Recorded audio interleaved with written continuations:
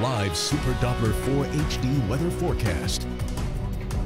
All right, we have new information in on Hurricane Matthew, still a Category 4 hurricane spinning around here in the Caribbean. It is a massive storm and it will be devastating tonight for portions of Haiti, Jamaica, and Cuba as it moves right through the middle here, which means it's going to maintain its strength. There's very high mountains in here. There's also very high mountains in Cuba, and Jamaica sits right here. So they're already getting wind and rain from this system. The eye sits here about 100 miles south of Haiti, and that's what we're going to be watching tonight as the system is extremely strong moving toward the north.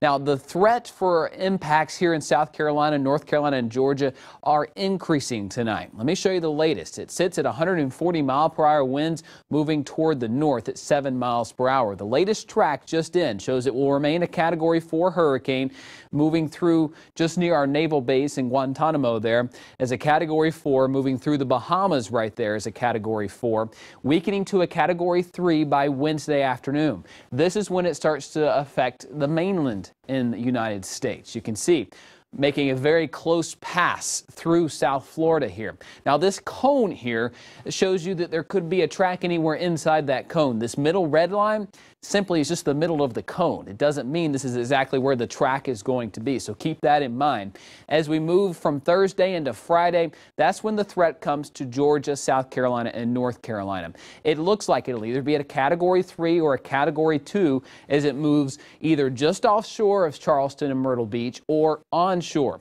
In fact, the cone of uncertainty goes all the way up to us along I-85. Now, two of our most reliable computer models, the GFS and the European, show impacts very close to shore. That's why we have the threat meter right now at a 4 out of a 5, meaning strong winds and flooding are possible along the coast.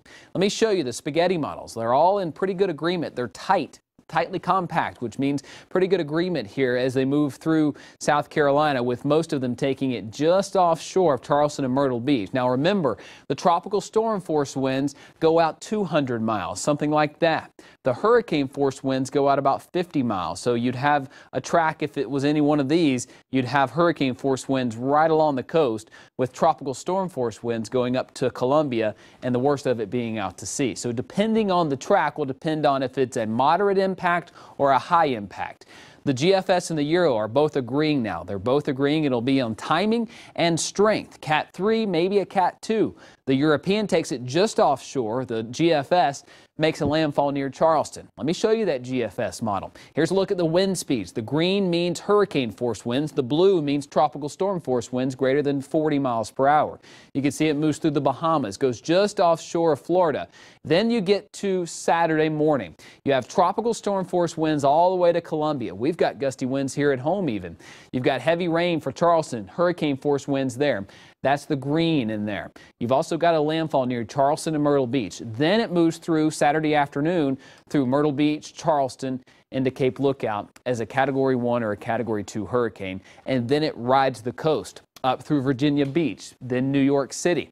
It's still a tropical storm moving through New York City, according to this latest computer model, and Boston is when it starts to weaken as it moves up through the east coast of Canada. All right, we're looking at a lot of rainfall as well. If this model were to hold true, we get 5 to 8 inches across South Carolina.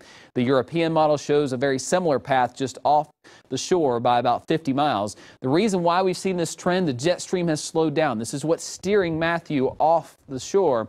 Instead, it is going to come closer to shore, according to the latest computer models.